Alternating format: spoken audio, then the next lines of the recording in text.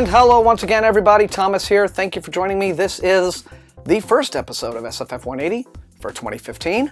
I was planning to do this particular video kind of on New Year's Day itself, but I was feeling a little bit under the weather at the time, you know, just in my throat, again, scratchiness, kind of avoiding a cold. But I'm feeling much better now, climbing out of it, so that's all a good thing. And so let's talk about 2015. Let's talk about the new year. What do we have to look forward to this year in SFF? Well, it turns out quite a lot. This is potentially a very exciting year, coming on the heels of what was a very exciting year. 2014 was a tremendous year for the genre in so many ways. And this year, the trend looks like it's going to continue. But for my own part, what you're not going to get from me in this video is anything in the way of a specific New Year's resolution, particularly anything pertaining to a specific target, a definite stated number of books that I intend to read this year. I'm not going to do that. I tried doing that last year, and you know what? I failed to meet my goal so spectacularly that if I were going to do that again this year, it would be like stacking failure on top of failure, you know? And it's not the sort of thing that's helped very well when I read tweets like this from my friend Sarah.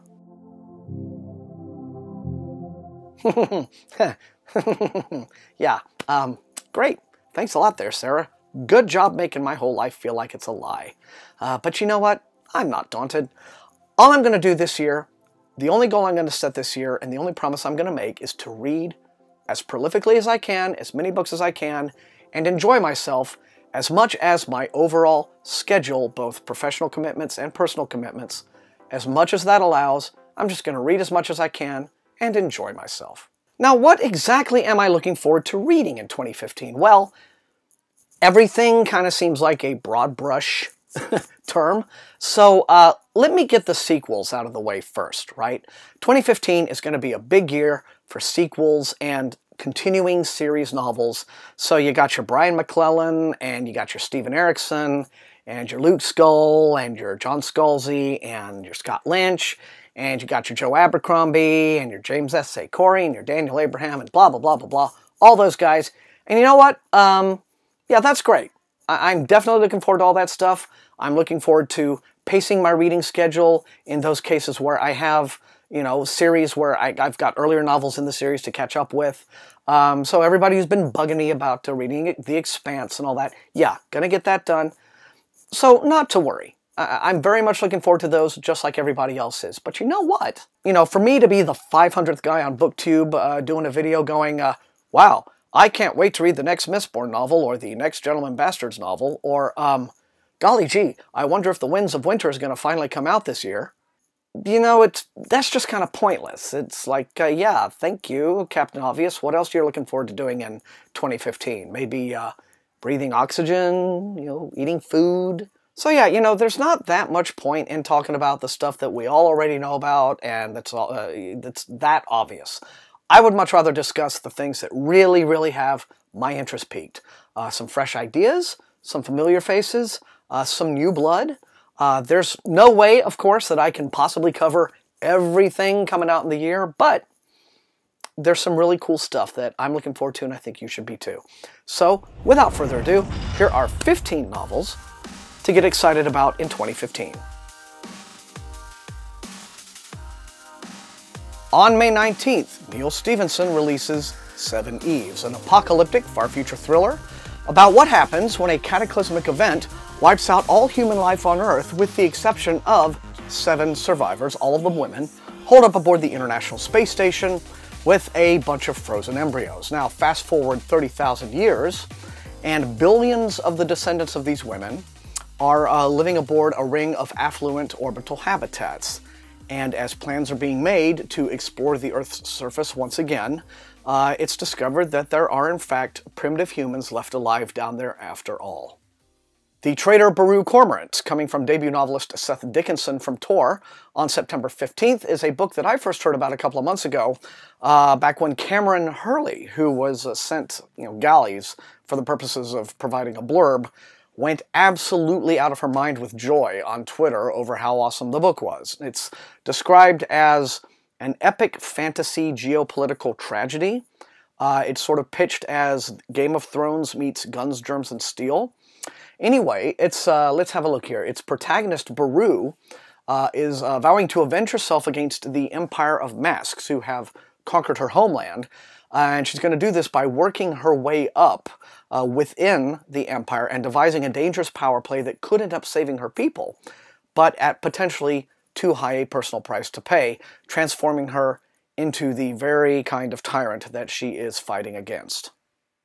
Kim Stanley Robinson returns with Aurora on July 7th, and it appears to be a story about a generation ship, which is a really great old-school SF idea that could do with a fresh telling. Now, of course, this comes as a news that Robinson's award-winning Mars trilogy is being developed for television, and of course, his Nebula win for 2312 is still very fresh in everybody's minds. So 2015 could be a really, really big year for Kim Stanley Robinson.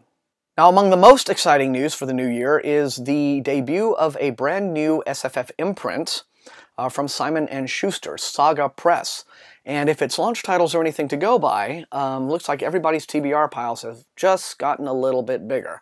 On April 7th, Saga releases the long-awaited debut of the multi-award-winning author Ken Liu, The Grace of Kings. This is a sweeping epic fantasy about two friends who have led a rebellion against a tyrannical emperor, and now that the man is deposed, they are now becoming very bitter political rivals. Also from Saga, Stina Light's Cold Iron arrives June 23rd. Now, it's a flintlock fantasy, let's have a look, in which the black sheep son of the royal family of Elador must prove himself to be the military leader his nation needs to defend against invading barbarian hordes. Now, Stina is a two-time John W. Campbell Best New Writer nominee, also a personal friend, and this book has her stepping away from the dark contemporary fantasy of her Fae and the Fallen series into, I guess, towards more of a dark epic fantasy idiom, I suppose. But her writing is always top-notch, and so this book is going to be very, very highly anticipated by those readers who put her on the Campbell shortlist 2 years running. And now that I've stepped into the ring of books written by friends of mine, I suppose I should announce The Thorn of Denton Hill. This is the debut novel by Marshall Ryan Maresca, and it comes from DAW on February 3rd. The protagonist is a magic student on a personal vendetta against the crime lord who murdered his father. And when he steals a shipment of magic artifacts that were intended for some of this crime lord's clients, pretty much everybody in town comes after him. Now, the story sounds brisk and exciting. I have no idea. Part of me is hoping that it is like the epic fantasy equivalent of a Guy Ritchie movie. But in any event, DAW is putting Marshall on the fast track because this book's sequel, A Murder of Mages, comes out July 7th. Now let's go back to Saga Press for just a moment because word has come in that they are planning, at long last, the US release of Nnedi Okorafor's Lagoon. You'll remember this one? I reviewed it last summer. It's this wild alien invasion novel set in Lagos, Nigeria. So that's great news. That's coming out July 14th, but that's not all. Nnedi Okorafor fans have a bonanza this year because The Book of Phoenix, which is the prequel to her World Fantasy Award-winning Who Fears Death, comes out from DAW on May the 5th. So let's have a look here. It says it's the story of Phoenix, grown and raised in New York's Tower 7, among other human genetic experiments. She's an accelerated woman with unusual abilities. Only 2 years old, but with the body and mind of an adult woman, Phoenix has never been outside and has spent her short life reading ebooks, running on her treadmill, and basking in the love of Saeed, another ward of Tower 7. But one day, Saeed sees something he was never meant to see and takes his own life. Devastated by his death and Tower 7's refusal to answer her questions, Phoenix finally begins to yearn for her freedom, but obtaining that freedom comes with a heavy, highly destructive price that not only changes Phoenix forever, but seals the fate of her world. Now, it's interesting because as a prequel to Who Fears Death, this sounds like an entirely different setting and an entirely different plot and set of themes for the book, but suffice it to say, Nnedi does not do anything by halves, and the story promises to be every bit as tense and compelling as Who Fears Death. N.K. Jemisin is also back in 2015 with the 5th season. This is the first novel in a new series, The Broken Earth. Comes out from Orbit on August the 4th. It's an apocalyptic fantasy saga set on a world spanned by a single continent, undergoing a magical cataclysm, and the story focuses on one woman's quest to rescue her daughter. Naomi Novik, best known for her beloved, if a bit long in the tooth, Temeraire series, returns on May 19th with Uprooted. This is a fantasy apparently inspired by Grimm's fairy tales. Now, some advanced buzz from fellow writers like Lev Grossman and Cassandra Clare seem to indicate that this could be a much darker affair for Novik than we're used to seeing, but hopefully no less exciting. And comeback of the year could very well go to the legendary Michael Moorcock, who releases The Whispering Swarm on January 13th from Tor. Now, it's his first novel in 9 years. It's the start of a trilogy. Let's see, it says it will follow a young man named Michael as he simultaneously discovers himself and a secret realm hidden deep in the heart of London. Well, now, the 75-year-old Moorcock, who has spent the last several years living in my home state of Texas, is one of epic fantasy's most influential living figures, and so this makes the book a highly anticipated event indeed. Kate Elliott revisits the world of her Crossroads trilogy when The Black Wolves arrives on October 6th. Now, it's about a disgraced warrior who must face the possibility, or the necessity, actually, of returning to the service of the king whom he betrayed when open war threatens the entire nation.